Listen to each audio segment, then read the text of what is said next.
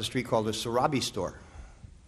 And I did get to do a little bit for Srila Prabhupada by making him dobs for his afternoon refreshment when he woke up.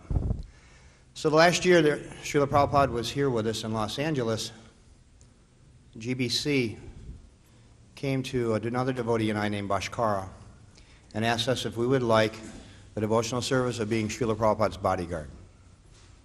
They had used us a lot in the past for taking sums of money to the bank like that.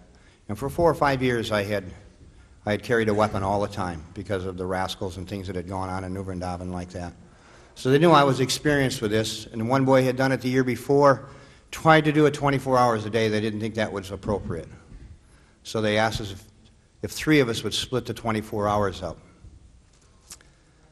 So about the middle of the second week of doing this devotee Bhaskara, he and I we were hippies together. We had joined the movement together. All of our service seemed to coincide together. We were sitting having lunch, and he was saying, did you notice Srila Prabhupada, he does the same thing at the same time every day? And I goes, yeah, it's amazing. You can almost set your watch. He goes, well, do you know, someone gave him a brand new pair of slippers the other day.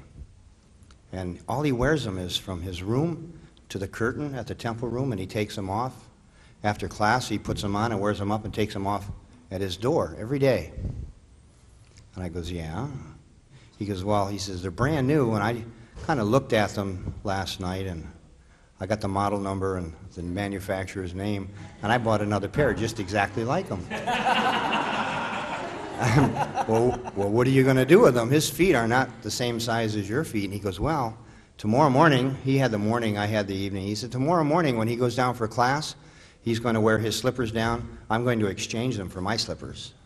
And then he'll wear my slippers back upstairs, and I will exchange them again. And I'll have a pair of slippers that Srila Prabhupada wore. Maybe just one time, but Srila Prabhupada will have worn my slippers. So I'm thinking, wow, that's a good idea. I said, so tomorrow I'm going to go out and buy a pair of slippers, and we'll do the same thing the next day. So the next day we do our service. We get together at lunch, and I says, well, did you get your slippers? He goes, yeah. I says, well, I says, where do I go buy mine? He says, you shouldn't do it. I'm thinking, yeah, you got your slippers. So he says, no. He says, let me tell you what happened. He says, Srila Prabhupada put his slippers on in the morning, and he came downstairs. He took them off at the door at the temple room. I exchanged them.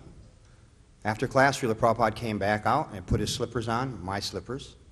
He wore them upstairs, and he wore them right into his room. He never took them off at the door. I'm going, really? What did you do? And he says, well, I stood there chanting japa thinking, what am I going to do now? He says, I was there, he says, about 5 minutes, and he says, this sannyasi came down, and he says, is your name Bhaskara?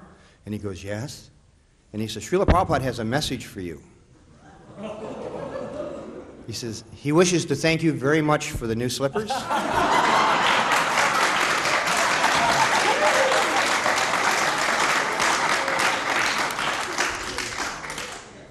And you may keep the old slippers. But most importantly, he said it is not nice to play tricks on the spiritual master.